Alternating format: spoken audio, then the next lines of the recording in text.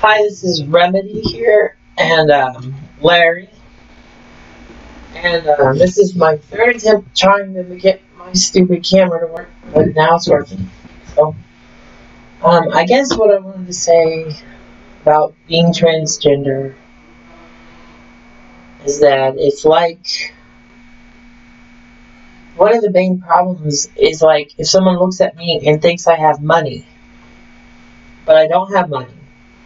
So they're telling me, and they would persist that I have money, but I don't have money.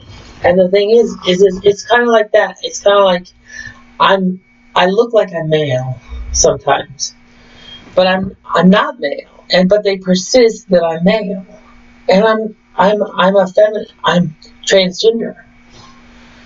I'm an effeminate male, but and the thing is, I don't have money. I don't have male. I'm not like a man, okay? I'm not emasculate like Larry over here. I've been on hormones for nearly 9 months now, and they upped my dosage last time I went in. They gave me another pill, so I'm taking 3 estradiol, 2 milligrams, and then 2 spironolactone twice a day.